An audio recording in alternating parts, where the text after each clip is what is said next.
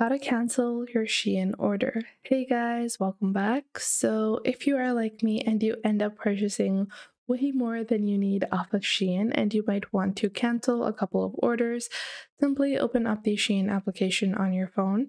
Once you do that, click on the Me section on the bottom right.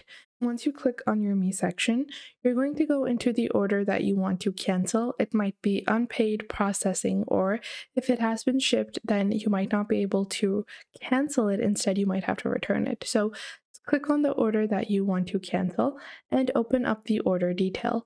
Now, once you open up your order detail, you will see on the bottom right, you have this option that says cancel now. So just click on cancel now over here, and then you're going to add the reason why you want to cancel it. So let's say that I forgot to apply a coupon code, and then just do that.